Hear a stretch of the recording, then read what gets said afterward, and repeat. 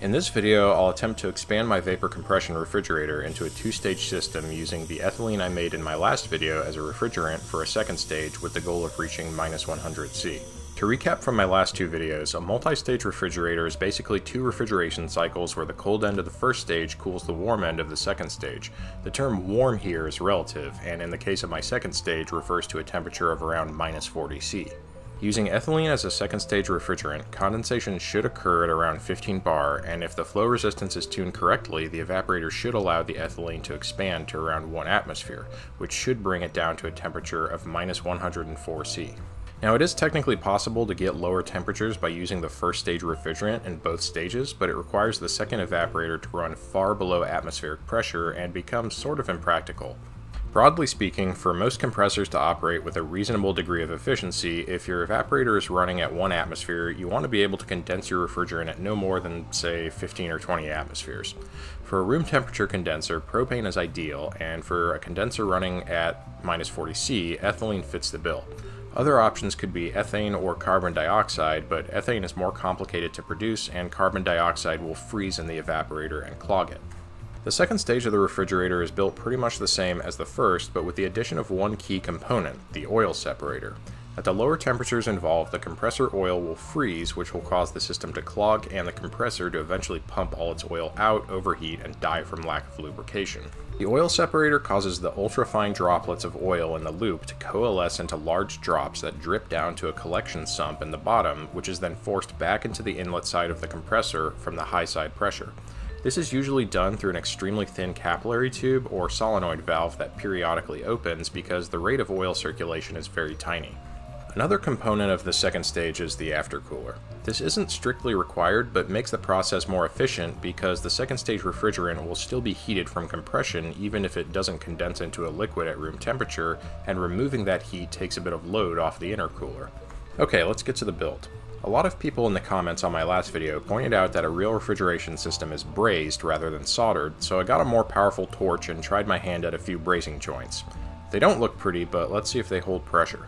Easy way to test this is just to hook it up to a fridge compressor with a flare fitting and dunk the joint in water. This compressor tops out around 500 psi.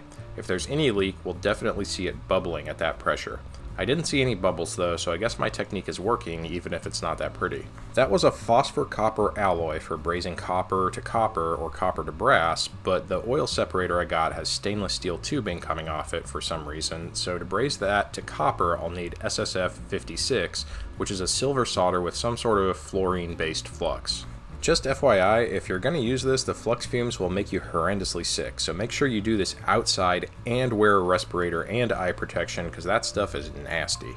The end result is a pretty nice clean joint between the copper and stainless, and I didn't see any bubbles when I pressurized the separator and submerged it in my bathroom sink. After that, I brazed the separator to the outlet side of the aftercooler coil, which had previously been the evaporator coil for the window AC unit I took apart in my vapor compression video. To make the connections for pressure gauges, I braze a 1mm inner diameter copper tube to a 1/4 inch NPT cap with a hole drilled in it. Copper to brass doesn't require the silver solder, but it does require some flux to stick right. I put clear silicone caulk on threads before tightening down any fittings, but going forward I should really use some of that gooey thread sealant paste stuff. For this particular build, the second stage will need yet another component, which is a buffer tank. The buffer tank helps to ensure my high side pressure can be as high as possible for a given pressure ratio by adding additional volume to the low pressure side of the refrigerant loop. If I didn't have the buffer tank, what might happen is the compressor could pull the low pressure side down to well below atmospheric pressure, which would drastically reduce the maximum pressure possible on the high side. In this case, it's much more important that I have a large high side pressure to ensure condensation occurs. For the second stage compressor, I used the fridge compressor that I had initially used in my vapor compression video. The outlet tube was steel, so I used the silver solder again to join it to the copper tubing from the aftercooler. For oil return, I simply connected a needle valve on a capillary tube to the oil drain line on the separator and crushed the larger tubing tight around the capillary. This would probably only have to be opened for a few seconds once per run. The crushed tubing was then sealed up with solder. Downstream of the oil separator is the filter dryer, which will then connect to the intercooler. Turns out this setup is incorrect, which I'll get to later. The intercooler is a plate heat exchanger, which is basically just a series of closely stacked plates that have very good thermal contact, but the two sides are sealed against each other. To connect it to the system, I'll use these 3/4 inch caps, which will have 1/4 inch flare fittings brazed onto them. Holes are drilled and flare fittings are inserted, then I start brazing. There's a pretty interesting range of colors going on here. I made 4 of these fittings, then slapped them onto the intercooler with some thread sealant. I had to use my big wrench to get a good grip on them. And here's the result. The braze joints are a little ugly, but ended up working pretty good. Doing a submerged leak test with my air compressor doesn't reveal any bubbles. On the other side of the filter dryer, I've got a flared 1/4 inch line with a flare nut on it to attach to the system. The nice thing about the flares is that if something goes wrong or needs to be changed, it makes it relatively easy to remove and reinstall the intercooler. Next, I built the capillary tube assembly. This connects to the outlet of the intercooler with a pressure gauge, 25 feet of 1mm capillary tubing, and a needle valve to bypass the capillary for fine-tuning the flow rate. In retrospect, I really should have used a smaller diameter tube so that I wouldn't need so much of it. Doing a quick test with the compressor inlet open to the air, I get about 70 psi on the high pressure side with the adjustment valve open. With the valve closed, I get close to 180. Not bad, but I need to go a little higher, so I added on an additional 25 feet of capillary tubing, making the total length 50 feet. Definitely need a smaller diameter. It also makes the whole assembly a bit messy. With the additional capillary length, the pressure tops out at around 220 psi when open to the air. With 1.5 to 2 atmospheres of inlet pressure, it should produce more than enough pressure to condense the ethylene when it hits the intercooler. Next, I move the buffer tank into position and hook it up with more flare fittings. Here's the evaporator coil. It connects to the capillary outlet on one end and has a T to connect to the buffer and the compressor inlet on the other end. I had a minor hiccup with leaks though, and after starting out with a static charge around 55 psi, a few hours later I was down to less than 40. Putting my gauge underwater for a pressure test revealed that there was a slow leak through the fittings that I needed to correct. I fixed the leak, but then realized I had to rearrange some things. First off, the filter dryer is supposed to be on the liquid side of the condenser, which in the case of the second stage meant putting it on the intercooler outlet. Also, the intercooler is supposed to be vertical. This way, liquid refrigerant from the first stage can enter through the bottom and evaporate upward, while gaseous refrigerant from the second stage can enter through the top and the condensed droplets can fall downward. Gravity is your friend in this case. The intercooler also needs to be insulated very well. This component isn't rejecting or absorbing heat from the environment. It's transferring heat from the second stage to the first stage refrigerant. Any heat transfer to or from the environment would result in losses. Here's a look at the whole system after rigging it up for the first stage. Things are a little messy, so I've highlighted the components to clarify what's going on. We have the first stage compressor, first stage condenser, first stage capillary tube, the intercooler, which is the first stage evaporator. At the bottom you can see that the inlet line is iced up, and the first stage return line. Moving to the second stage, we have the compressor, the aftercooler, the oil separator, which is the crimson cylinder hiding behind the high pressure gauge, again the intercooler, which is the condenser for the second stage. The inlet is on top and the outlet is on the bottom. The filter dryer, the capillary tube with the adjustment valve, the low pressure side gauge, the buffer tank, the evaporator, which is inside this foam box that the thermometer is sitting on, and the return line. Here's a closer look at the intercooler in action. The first stage inlet and second stage outlet are iced up, while the first stage outlet and second stage inlet pipes are basically room temperature. I'm running this first test with propane in both stages just to verify that everything works. Once everything checks out, I'll switch the second stage to ethylene. As you can see, the condenser pressure is running at a mere 90 psi compared to the first stage's 200, and the evaporator is subatmospheric. In this case, with propane, I bottomed out at minus 56 C. A good bit colder than the single stage unit, but not as cold as it could be with ethylene as the refrigerant. Once I had confirmation that everything was working, I pulled out the ethylene storage tank and hooked it up to my second stage fill port. The initial charge used about half my collected ethylene, meaning it consumed about 42 liters STP. That seemed a little surprising to me, but I guess the intercooler added a lot of volume to the system. The initial charge got me 320 psi on the high side, running 25 psi on the low side. No real cooling was occurring yet though. Maybe it needed more ethylene, so I drained my tank down to 30 psi from the original 120. The high side was now 350 psi with the low side around 12. Still, nothing was really happening. I drained my tank down to about 20 psi, which brought my high side beyond the scale of the pressure gauge, at least 420 or so psi, with the low side as high as 45. At this point, I was seeing some cooling, but the temperature never went below the evaporator temperature of the first stage, meaning the temperature I was seeing on the evaporator of the second stage was probably just cold gas that had been chilled by the intercooler but not condensed. This really left me scratching my head. The second stage gas was being cooled to about minus 32 C. At this temperature, the ethylene never should have gone beyond about 18 bar, which is 250 psi, but I was well past 400. Maybe the problem was that I wasn't getting good heat transfer. That seemed unlikely since these plate heat exchangers are supposedly extremely efficient, but I needed to get to the bottom of this, so I replaced the plate heat exchanger with my original coaxial coil that I built in the first vapor compression video. I ran the same test with propane in the second stage, this time reaching as low as 75 psi in the condenser instead of the earlier 90, which suggested that my coaxial coil was getting the second stage refrigerant colder than the plate stack was. Anyway, it seemed to be working, so I loaded my ethylene back in and tried again. Once again, I went well over 400 psi on the high side, and things were definitely getting cold, but not any colder than the first stage evaporator, which again implied that all I was doing was cycling cold gas without any phase change. So the problem probably isn't the heat exchanger. There's actually two issues here. For one, the average temperature of the refrigerant on the high pressure side is much higher than the temperature where it comes out of the heat exchanger. For example, in this case, the intercooler outlet temperature was minus 32 C, but the propane pressure was 75 psi, or 6.1 bar.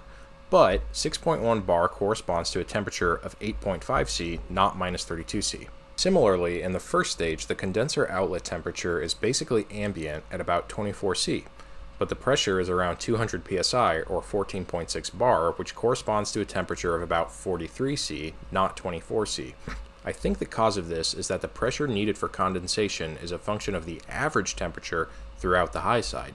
The inlet temperature of the first stage condenser could be as high as 60 or 70 C, causing the average temperature to be significantly higher than ambient, even if the outlet is ambient. The second problem is that the ethylene I've produced is probably contaminated with hydrogen since I ran my catalyst on the hot side. The condensation and evaporation is based on the partial pressure of the refrigerant, so for example, if only 50% of the mixture was ethylene, the partial pressure would be divided by 2. In this case, if you were at a temperature where the ethylene would condense at 20 bar, the total pressure with a 50% mixture would need to be 40 bar to condense, which obviously isn't practical at all. Before proceeding any further, I need to purify my ethylene and remove any hydrogen gas that's diluting it. To do this, I'd need to liquefy the ethylene and then open it up to the atmosphere. This would cause the hydrogen gas to float away, leaving pure ethylene behind. Of course, some ethylene would be lost to evaporation, but what's left over would be very pure. To ensure I could actually get my ethylene to liquefy, I'd need to make sure that it was all at the same low temperature. This would require having a system very similar to a Cascade refrigerator, except the second stage would be static and open loop. In other words, a refrigerated tank that's pressurized with the second stage refrigerant. The tank would be chilled to about minus 40 C, which should allow me to condense all my stored ethylene at under 15 bar. Since it's probably mixed with hydrogen though, the actual pressure is going to be higher. I didn't want to take apart the Cascade system I had just built to do this, so instead I went searching for something pre-built. After venturing deep into the jungle, I was able to catch a wild nocturnal ice maker while it was sleeping.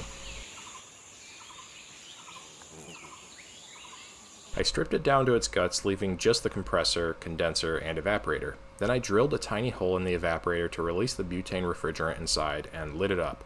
I bet you didn't know your ice maker is loaded with flammable gas. Then I wound my own evaporator coil with 3/16 tubing, which would fit inside a 1.5 inch pipe section. The capillary tube is wrapped around the evaporator to get some subcooling effect and drive it down to a lower minimum temperature. The evaporator inlet and outlet will pass through this pipe cap, in addition to a fill port and a well for a thermocouple. The pipe cap with a single hole is for the drain line. After some very messy brazing, here's what the evaporator assembly looks like. And here's a look at that same evaporator crammed into the 1.5 inch pipe section. The edges of the fittings are soldered up to seal them. I use solder instead of brazing because it would make the fittings a heck of a lot easier to remove in case I had to fix something. No bubbles from the submerged pressure test at 300 psi. So far so good. Additional capillary tubing is wrapped around the evaporator return line to maximize the subcooling effect and boost efficiency. A needle valve is then added to the drain line with a soldered on brass fitting, and another valve with a pressure gauge and flare fitting is added to the fill port for the pipe. There's approximately 200 cc of internal volume inside the pipe. And here's the assembly rigged back up to the ice maker system.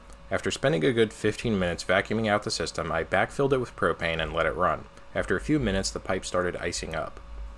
The system works, but when I try to add more refrigerant, the motor stalls out after a second. This is kind of expected since the compressor was designed for butane, or R600, which condenses at a very low pressure. To remedy this, I installed a 1-gallon buffer tank on the low pressure side of the system. This added a lot of bulk to what had previously been a very compact assembly, but allowed me to add a significant amount of refrigerant to the system while keeping the static charge pressure low enough that the motor would start up without any problems. I also added a valve to this buffer tank so that I could adjust the amount of refrigerant I admitted to the system for a given run, which allowed me more fine-tuning. To further increase efficiency, I enclosed the cold bottle in a foam box which I stuffed with fiberglass wool and closed off. I also replaced the propane refrigerant with MAPP gas, which is primarily propylene. The boiling point of propylene is -48°C compared to propane's -42°. Not a huge difference, but certainly a noticeable boost. This did bring the condenser pressure from around 150 with the propane to about 190 with the propylene, but the compressor didn't seem to have a problem handling the change. Okay, so here's the whole setup ready to go. I chill down the collection pipe and then start pumping in the ethylene from my beach ball. At -38°C, the pressure is about 320 psi or almost 25 bar. This is another red flag that suggests the ethylene is impure, because at this temperature condensation should occur at about 16 bar or 220 psi. Based on these numbers, I'd estimate that it's only about 70% pure, with the remainder being either air or hydrogen. Another thing I realized is that while these little fridge compressors can put out up to 3, 4, or even 500 psi, the flow rate becomes absolutely abysmal past around 200. The fact that it took me close to 4 hours to pump down about 85 liters of the gas suggests that an average flow rate of about 0.35 liters per minute, or 0.012 CFM, is what we're working with. The thermal load on the evaporator was so minuscule that I never even saw it move when I began filling the pipe. This means even if I was successfully condensing ethylene at around 400 psi in my Cascade system, I'd be moving such a tiny amount of it that there would be practically zero cooling power in the evaporator. Going forward, the fix to this might be to replace the fridge compressor with a rotary compressor, which has a much higher mass flow rate, especially when the inlet pressure is raised. Anyway, once the beach ball was pumped down, I got my collection bottle and attempted to drain the condensed ethylene. And it did kind of work. The thermocouple showed -83°C, and you can clearly see how cold this was from the sinking condensation, but unfortunately my flow rate was way too high, and rather than dripping cold liquid into my collector, I mostly just blasted it back out the inlet, and it evaporated in the air. Unlike the dry ice I made in a previous video, there's no frozen chunks that get stuck to the walls in the container, so everything just escapes pretty easily. So yeah, all that hard work basically just got pissed away in a couple of seconds by some bad planning. Kind of a good analogy for life, actually. I think I bit off a little more than I could chew, so this project is definitely going to need a part 2 video where I correct some of my mistakes. It's not a total loss though. First of all, I did technically achieve Cascade refrigeration, even if it was open loop, and only for a few seconds. You can clearly see from the frost and sinking condensation that we had an extremely cold liquid evaporating and not just cold gas being blown out the pipe. I think I also got enough information to verify that my ethylene was indeed impure, causing it to require a higher condensation pressure, meaning the next batch will need to be made with a lower catalyst temperature. My little condenser unit also proved to be very useful and demonstrated that ice makers are a nice cheap way to create a small vapor compression system. Going forward, I can use this thing for making dry ice, since I should only need around 130 psi to condense CO2 inside my chilled pipe. In the next video, I'll attempt to make ethylene of a higher purity and optimize my second stage a little better to hopefully get a cold side temperature of -100°C. Once that can be achieved repeatably, it won't be much more work before I can start making liquid methane and then liquid nitrogen.